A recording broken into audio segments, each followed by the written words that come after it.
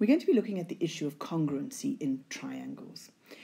To start with, we're going to explore what information, when we're given that about the triangle, forces us to draw one and only one particular triangle. So let's just start with an example. Say we're given information about 3 angles in a triangle. Well, in fact, we could actually only be given information about 2 angles in the triangle, because we can always work out the third, because their angles in a triangle add up to 180. Okay, but let's just say we're given 3 angles in a triangle. So we're told must draw me a triangle with angles of 80, 70, and 30. Does that force us to draw one and only one triangle?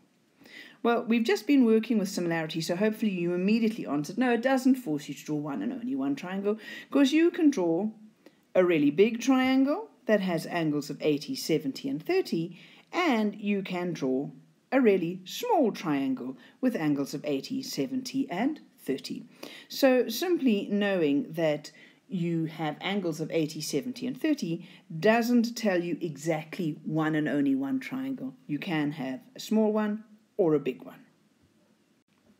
Okay, what if we were given information about the 3 sides of the triangle now? So say, for example, we're told that we want to have a triangle and it must have sides that are of size, let's say, 6 and 5 and 4. And we've got to kind of pull these 3 sides together to make a triangle. So I'm going to pull this one down to join up over here, and I'm going to pull this one down to join up over there, and then I'm going to see, are there other options for how I can join up B and D? Let's have a look. All right, so I join up point C and E to make a vertex of the triangle, A and F to make a vertex of the triangle, and now I've got to try and join together B and D. Now as I sort of push the sides together, can you see, because the sides have to stay a particular length, there really is only one way that they can end up joining up. There's only one triangle they can actually form. So, if I'm given any triangle with sides 6, 5, and 4, it's going to look exactly like this triangle here. It might be on its side, it might be upside down, but it's going to be this exact shape and size. Okay, we're now going to look at another example where, let's say, the 3 pieces of information we're given about the triangle are that we're told 2 angles and a side. So let's say we are told we want an angle of 30, an angle of 60, and we want a side equal to 4. Let's see what happens. So side equal to 4, angle of 30, and angle of 60. So the angle of 30 forces me to kind of head off for the other side in exactly that direction. I don't know how long, but it must be that direction. And the 60 forces me in that direction, don't know how long, but must be that direction. Well, there's only one place where those 2 things cross. And so the triangle I'm talking about has to be this triangle here. Now, even if I drew it on another side, there's 40, that's 60, and 30 is the angles. What's going to happen? The 30 forces it that way, don't know the length. The 60 forces it that way, don't know the length. But there is only one place where they cross. And so the triangle that I'm talking about is this triangle here. And can you see this triangle, they're exactly the same shape.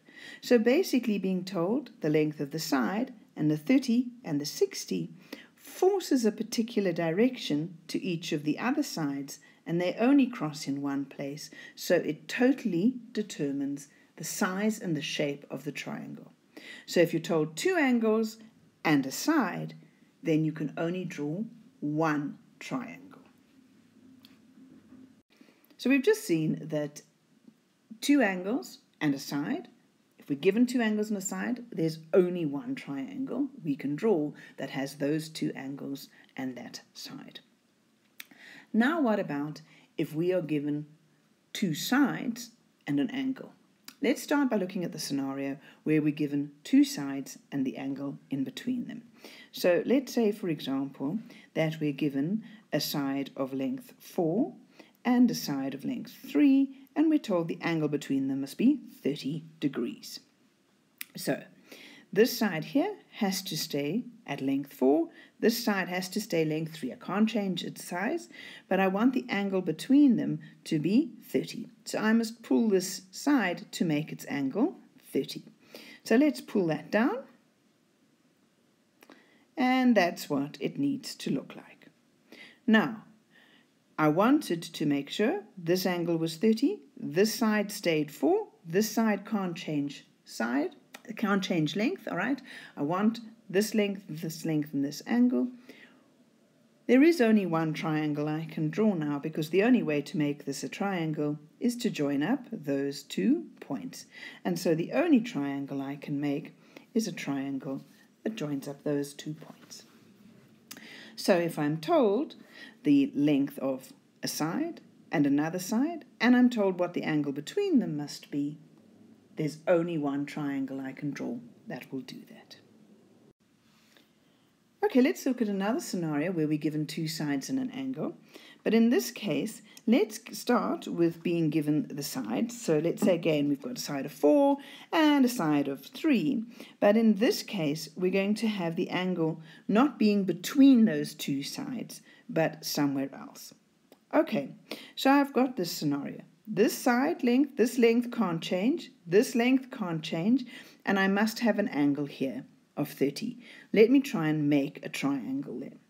Well, I'm going to first start by drawing a line, right, to make the third side of the triangle, which will come out at 30 degrees here, but I don't know exactly how long it will be.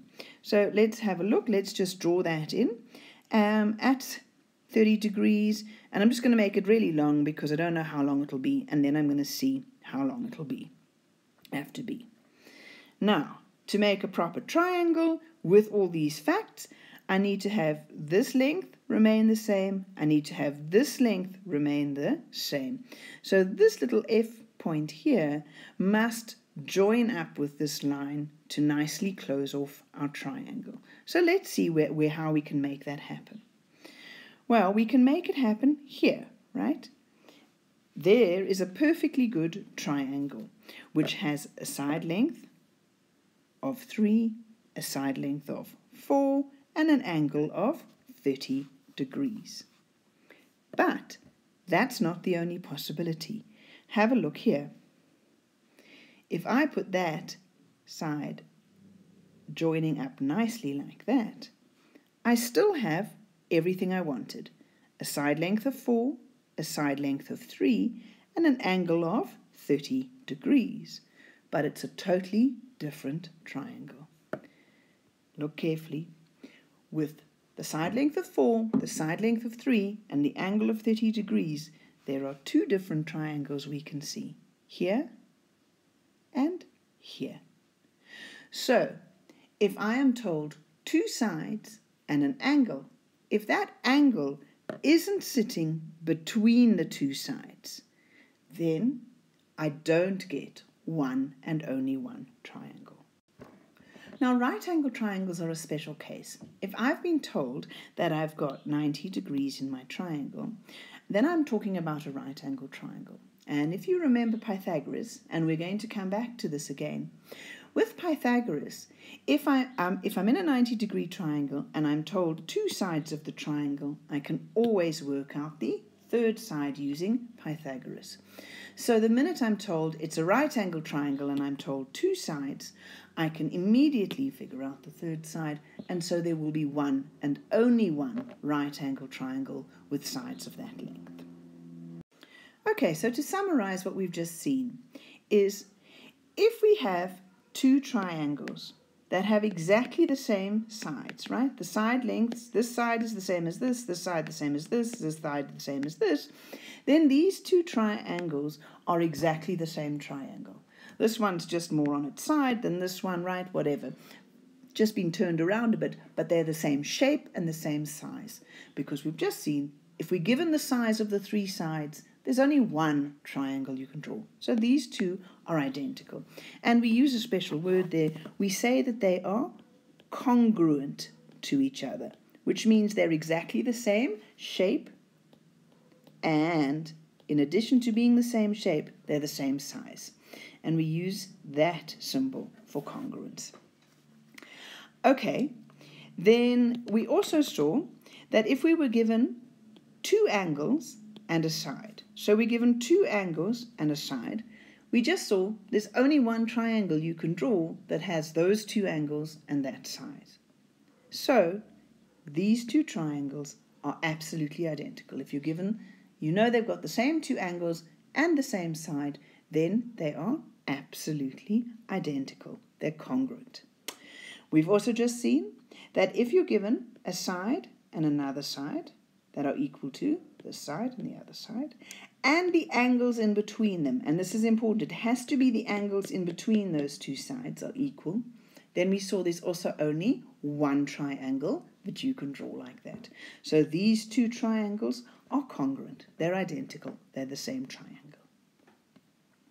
Remember, we saw if the angle wasn't between them, then there were those different possibilities of triangles. So you can't conclude, if you know two sides and an angle that isn't between the two sides are the same in two triangles, that you're talking about exactly the same triangle. And then the right angle triangle is special because the minute you know two sides of a right angle triangle, you actually know the third side. So if you've got two sides in a right angled triangle, then you know that if these two sides are equal to those two sides, then these two triangles have to be congruent, are exactly the same. So these are the cases of congruency, and we summarize them like this. And it's important you know them. Side, side, side, angle, angle, side, side, angle, side, right angle, hypotenuse, side. Okay, let's look at the kind of question that they're likely to ask us. What they're likely to ask us is a question like this. Is triangle ABC congruent to triangle DEF? Now, there are four ways we've just seen, right, that we can say that triangles are exactly the same, they're congruent. We can either do it by showing that they've got exactly the same sides, or they've got a side, an angle, and a side the same, or they've got two angles and a side the same, or they've got right angle, hypotenuse, side the same. And this is the one we've got to be a little bit careful, right? That angle must be between the two sides. Okay, so we've got to use one of those four ways. Now, a quick question, why can't we just say, hey, these triangles just look very much the same? I mean, I look at these two and they look like they're the same. So why can't I just say, well, they look the same, they're congruent? And that's an important point because in grade 9, when we're now starting to get away from, hey, it just looks like the same. It looks like it's a parallelogram. It looks like these two triangles are the same. We actually have to work from the given information.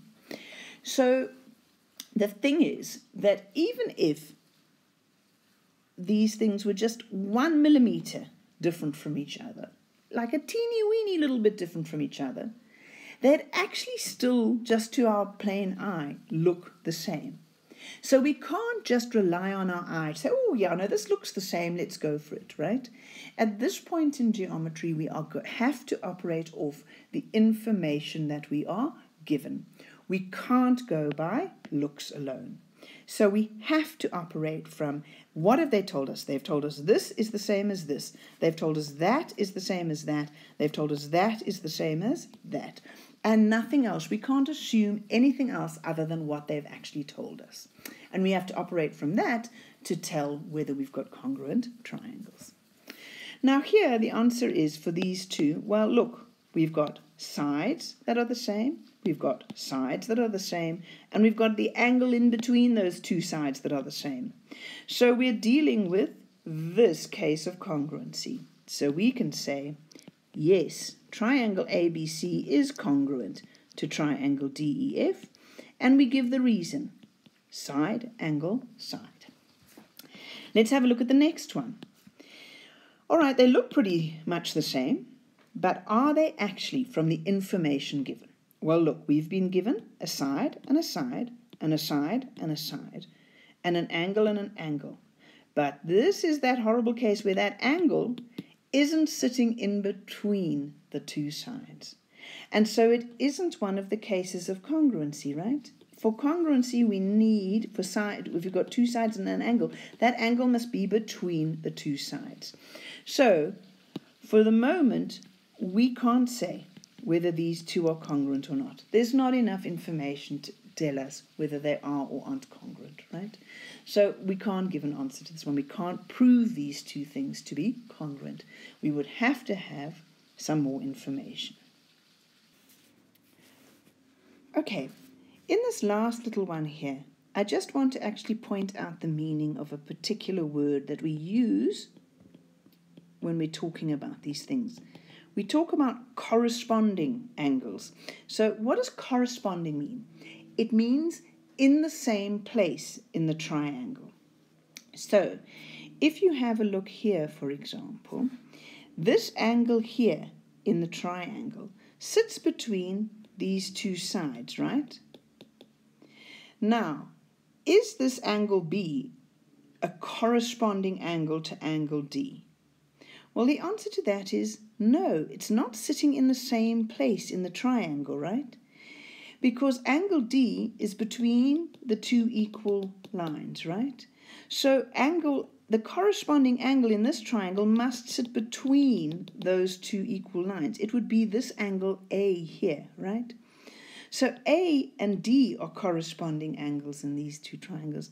This little angle B is not in the same place in the triangle as this angle D. So just an important word, because we're going to use it a lot, we talk about the corresponding angles being equal, or the corresponding sides being equal. Those mean that they're in the same place in the two triangles.